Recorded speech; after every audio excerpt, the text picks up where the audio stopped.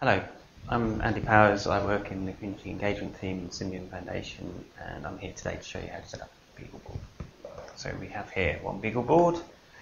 We have a AT Everett cable, serial cable, no modem cable here, USB to USB cable, serial to USB cable, and memory card, plus obviously a PC. So get the BeagleBoard, take it out of the box.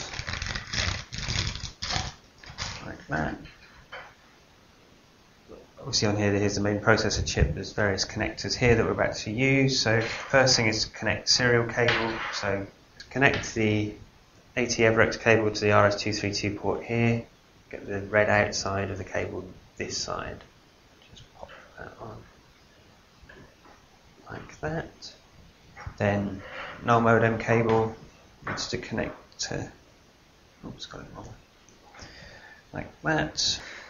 Connect that then to the serial to USB. I have a USB port here, in like that. Then next is connect the USB mini that just pops in there, like so. USB cable goes in there. That's it. As you can see, LED lights come on showing powers up. If you're going to put a memory card in, that just pops in the memory card reader.